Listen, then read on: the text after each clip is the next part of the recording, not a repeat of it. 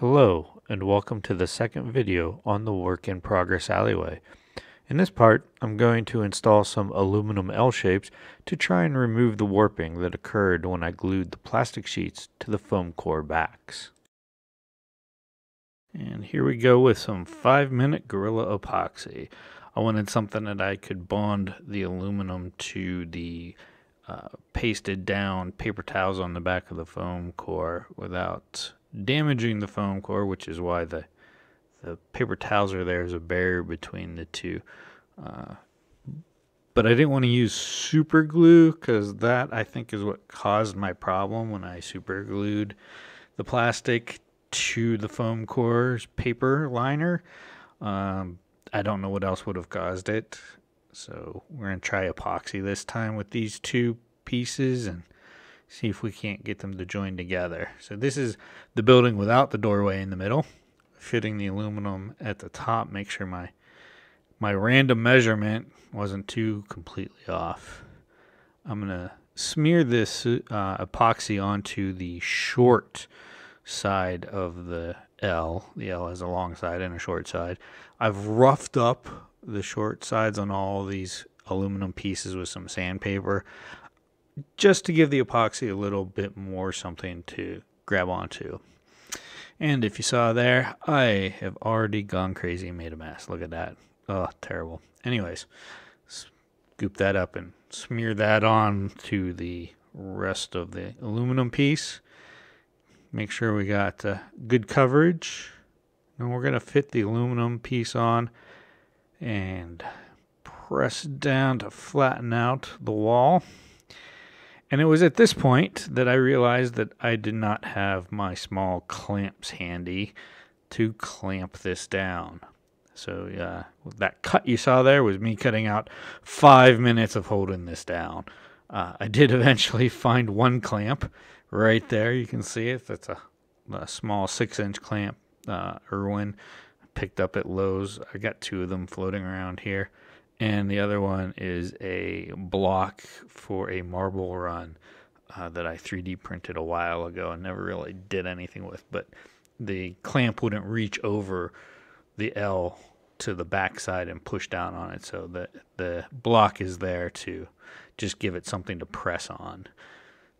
And here I am trying to sort out the other side. It's been 5 minutes. It is 5-minute epoxy. It should be fine.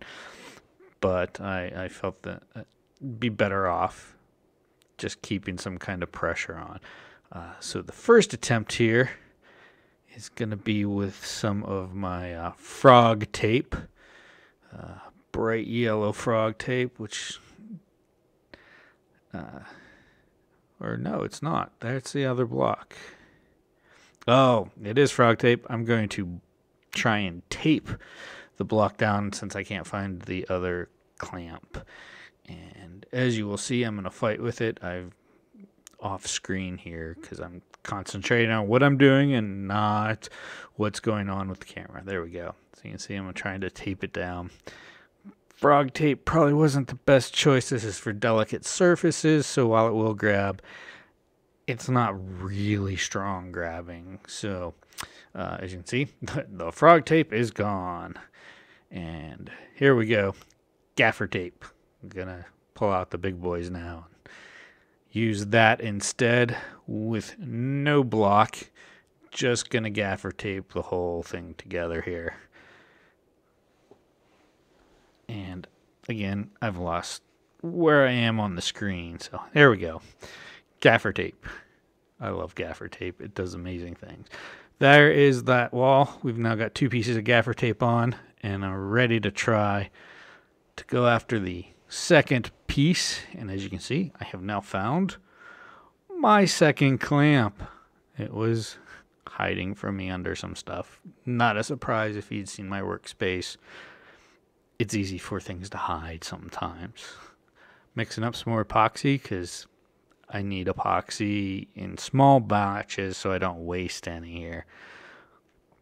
And you can try not to be too excited by the mixing of the epoxy. I know it's really intense and probably you've never seen it before. So, hang on to your seats. It's a thrill ride every time I do it. I could probably skip through this, but I don't feel like doing that much editing to the video. So we're gonna sit here and watch me mix some 5-minute Gorilla epoxy. I don't have a favorite brand of epoxy, in case anybody's wondering. It's just what was available. And adjusting the light, which obviously I didn't check it. It's now too close to the lens. We got a little glow there on the side, but it is what it is. I'm not reshooting this. I can't reshoot it. The pieces are already epoxied down. So again, I have sanded the one side of the rail that I'm going to put the epoxy on here. I'm trying to get all fancy with a little dribble to spread it out, but that didn't work real well. The smearing is going to be the way to go. Sorting out how to get the epoxy out and keep the epoxy I have on it from, making contact with stuff I really don't want sticky, like my cutting mat. I mean, I could scrape it off, but it's easier just to avoid it. And now I knock over the epoxy. Good thing it's kind of thick. Here we go with putting down the second aluminum piece. This is going to be at the bottom. So it also gives me a bigger area to attach the wall to the base with. So, and as you can see, there's my 3D printed Duplo block. Duplo's copyrighted, but that's basically what it is. Again, it's just there because the clamp won't reach over the rod by itself. It gives it something taller than the rod to push on. And there's the second one. That is the clamp I have found. As you can see, it is missing the pad, but it still works. There we go. You can see I'm testing the middle needs a little more pressure there. Adjusting the size side to side, and fairly happy with the way that one is right now. So it is time to move on over to the second wall. This is the one that has the door in the middle. So first things first, we're going to mix up some more epoxy. And you can see the Duplo blocks there to the right. And also, if you look on the mat, I have switched from the popsicle stick, which is really thick, to a thinner stick for mixing the epoxy, just because it's a little more manageable. Wiping some epoxy off the container there. Otherwise, I tend to make a mess if I don't watch things like that. I'll end up with the two parts of epoxy all over the place and not mixed together so they harden, just so they make everything sticky, which is terrible because then I gotta spend time cleaning up instead of doing cool things like putting a model together. So again, the thrill of mixing epoxy. We got one more to go.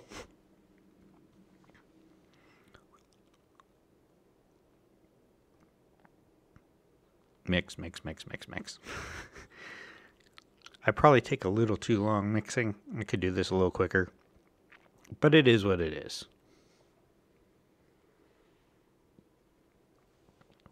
All right, one aluminum rod, some epoxy. I think I'm suffering from deja vu. This looks familiar. I should probably speed up this. It's taken a really long time. And you're basically seeing the same thing. Me just spreading epoxy on the same kind of aluminum rod over and over again. Not really that thrilling. Not really that revealing about the process. Although I'm getting all fancy holding the cup of epoxy while scraping it out now. I mean, there's some skills there, right? Sure.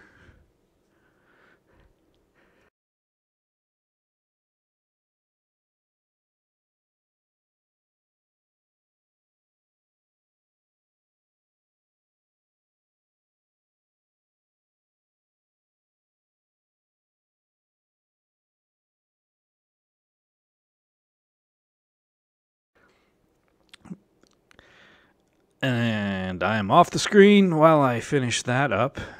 Run it back over, move the cup out of the way under my camera. That's always a good spot for some sticky stuff.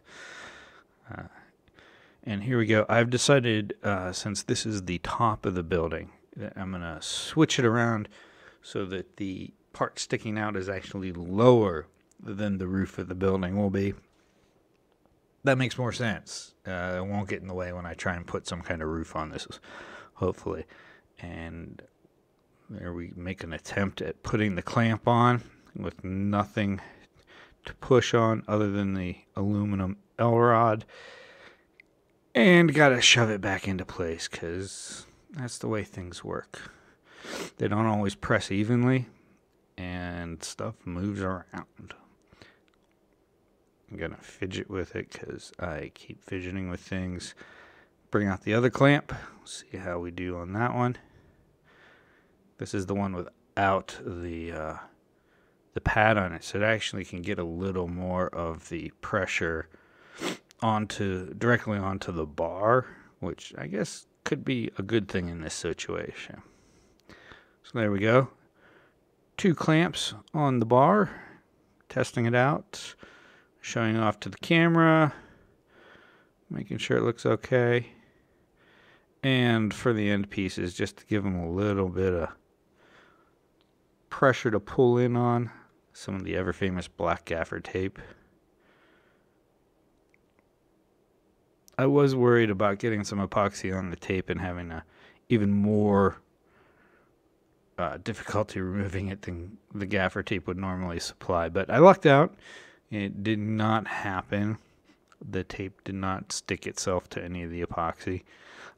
Again, these are here just to give a little bit of pressure to make sure the wall is pressed against that aluminum bar. One more? I don't remember if I did one more. No. I did do one more. Okay. I couldn't remember. I shot this actually maybe 4 or 5 days before I'm doing the voiceover part. So I didn't remember. But there you go. 3 pieces of tape to hold those. The clamps are providing the real pressure down. And we're done with that one. Looks okay. Lovely, lovely brick color. And that is the first part of wall 2 done. On to wall 2 part 2. There you can see the clamps have been removed. We just got the tape left. And here we go, peeling off, test. See if it stuck to the epoxy. And boom, it comes right off. No real issues, lucked out. That could have been a disaster if I had thought it through and found the epoxy had gotten to the tape. That could have been a pain in the butt, involved some cutting instead of just grabbing some gaffer tape and peeling it off. I don't own duct tape, by the way. I only have gaffer tape in my house. I think gaffer tape is a better choice for a lot of things. All right, so here we are, last rod. This one being on the bottom, we're going to put it like the ones on the first wall to, again, give me more of an area to connect the wall to the base. So shove it out of the way. And last time for the thrill of mixing epoxy in a small cup. At this point, if you can't figure out how to mix epoxy, I don't know what you can do.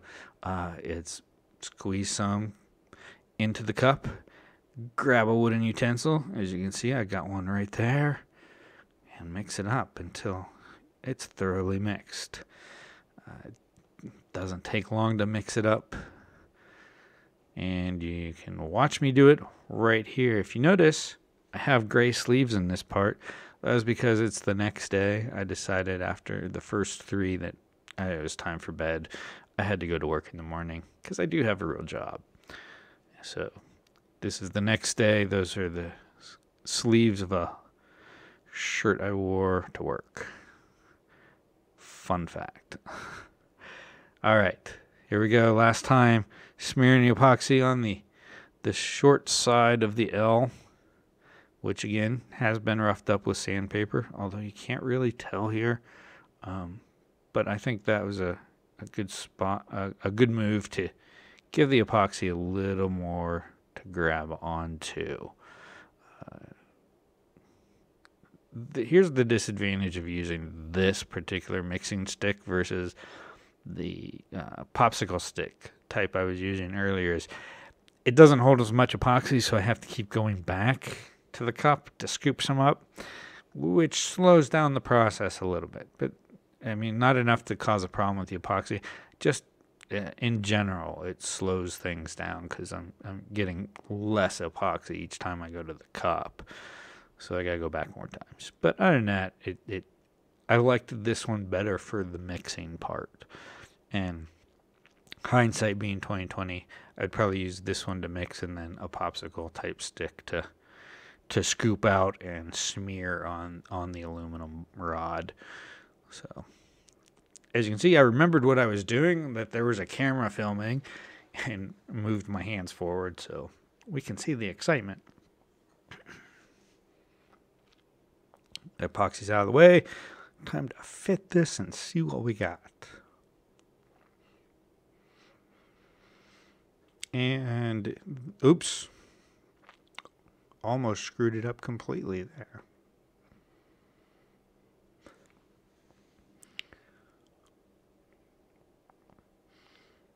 All right, it's in place. I got some of my woodworking clamps out. I'm going to try those. The problem I ran into here, and you're going to see me fight with these for the next couple of minutes, is that when they tighten down, because of the way they're shaped and the fact that the part pressing on the metal rod tilts a little bit, can tilt, they end up putting all the pressure on the edge of the rod when they tilt, and it pops up the side of the rod that's at the end of the wall. So here I am, realizing that has happened, trying to sort it out with a popsicle stick because it's a little wider. But all that happened is that actually made the problem worse. So, and you can see as I tighten it up here, I figured that out, and it's now worse. We gotta do something else. So, release that clamp, and I'm trying to just put it on the edge and push at the bottom edge as much as I can, which was really not that great of a move because it's a balancing act, and I'm terrible at that kind of thing. You're gonna watch me fight with it while I try, though. And as you can see, it keeps going off balance. I can't get the bottom right now lined up properly with where the rod is. So I'm just going to leave it there for a second. And if you notice, I have grabbed the Duplo blocks. Here we go. Once again, bringing those out. They were really handy in this process. I have to say, I'm glad I had them floating around. So here we go. Push the clamp down a little bit, get it in place, tighten it up, and there we go. Look at that. Should have done that from the beginning, but no. I wanted to try be all fancy and stuff, and had to do it a different way until I finally gave up and sort of went back to the old method with the new clamps. New in quotes there. They're not really new. I've had them for a while.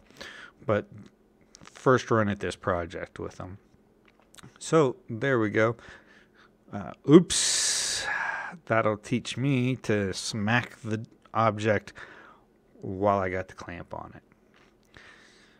And in my frustration, look what's back. Here comes the little Irwin clamp. Boom. Done. That quick. Why did I do it the other way? Who knows? It seemed like a good idea at the time. But now that that's being held in place, I'm going to try the edge again, because I'm a glutton for punishment, apparently. There we go. Looks right. It's not moving as much. Maybe I got it. Maybe. Do I got it? Ah, look at that. Took a minute, but there we go. I think having the other clamps holding the L rod in place probably went a long way to helping that part work. And here I've noticed that the end of the rod and the wall are not quite pressed against each other enough, so I grabbed the other small Irwin clamp and have thrown it on the far side there just to make sure that's in place. And that's done, so moving that out of the way. And here comes the first wall, because I have found something out. It's curved the other direction too, which means I need to go get some more of these aluminum L rods, run them this way on the wall, and hopefully be done with it. I probably won't record that bit just because it's going to be more of the same, and I'll just bring these back once that's completed and see how it looks and show you that.